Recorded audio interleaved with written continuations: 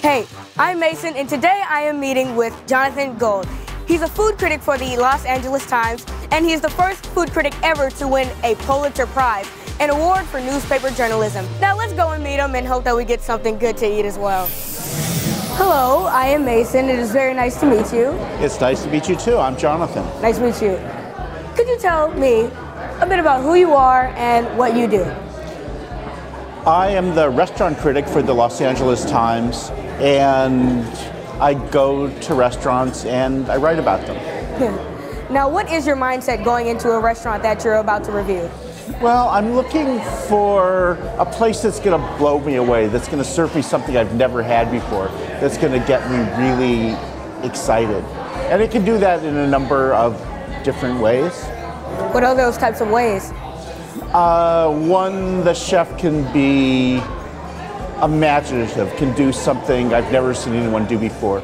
The place where we are now is Galaguetza, and this was the first restaurant in Los Angeles to serve the food of Oaxaca, a state in central Mexico where a lot of the cooking is the same way that it was before Columbus came to America.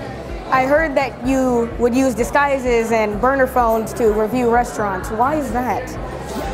There is, or until very recently, was a tradition in the United States of anonymity among restaurant critics, that we're supposed to go into a place and have exactly the same experience as everyone else. And I have friends like Ruth Reichel, who used to be the restaurant critic for the New York Times and the editor of Gourmet, would actually dress up differently and have a makeup artist put stuff on her face and wear different glasses and things. I've never done that because I don't think it works. And the people who own the restaurants know who the people writing about them are for the most part. It's probably more glamorous to dress up, but I do not know what to expect here. It'll be delicious, though, I promise. How you guys doing? Good. How are you? Pretty good day. I'm gonna offer some grasshoppers, Mexican style. It's made with tomatoes, onion, and jalapeno, but that's really spicy. It's really good. You wanna try something different? You're gonna love it. And then come back. Thank you. Wow. Have you had grasshoppers before? No, not at all. Never in my life.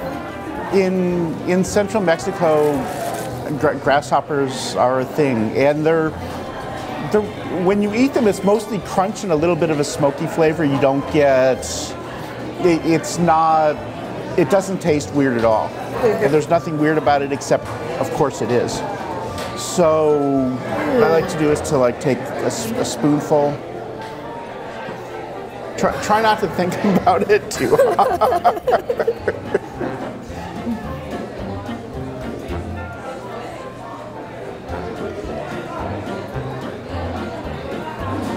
What do you think? That is amazing. Oh my gosh. That is better than I thought. I like how the lime just adds to it. Yeah. Makes it kind of zesty. Oh, I saw grasshoppers. I was like, aren't those supposed to be in the ground? But I would love your job. I bet you would. I feel happy to have it every day. The single best thing about my job is going around and getting to explore Los Angeles every day. It's such a big city, you can drive 100 miles in a straight line and you're pretty much still in it. And I'm always doing something new every day. That's also a good thing about being a newspaper person in general, is that every day is different. Every day you're writing about something new. How were you growing up as a kid? Sort of a nerdy kid. I read a lot. I spent a lot of time watching the Dodgers. I practiced the cello. I mean, I never thought that I wanted to do anything in my life besides play the cello. Well, now I can say I've tried grasshopper. Yes? Can you cook yourself? Yeah, I can cook. Really? What's your specialty?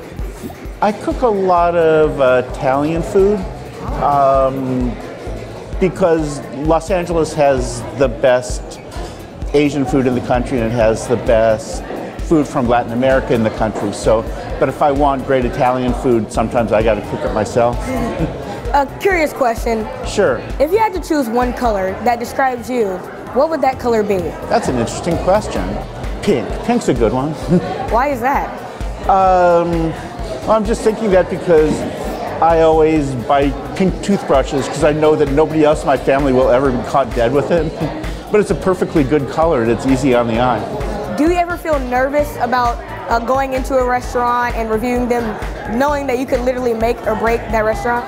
If you're a film critic and you give a bad review to the new Batman movie, Warner Brothers is going to do okay, right? I mean, they'll open for business. But sometimes when you write a really negative review of a restaurant, the restaurant will close. And if it's important to do it for some reason, I'll do it. And I have closed restaurants, but I don't take pleasure in it. And I'm very, very careful about it. Now, what advice do you have to kids like me who may look up to you for inspiration? And if you're interested in food, try different things. Maybe go to the kitchen and take down some of the spices and mix like just a little bit of it with maybe some cream cheese and put it on a cracker and taste it and try to learn the difference between the taste of clove and of cardamom and of rosemary and of thyme. You'll be surprised how easy it is, but so many people don't take the time to do that. How about we both take a bite on 3? Sure. 1, 2, 3.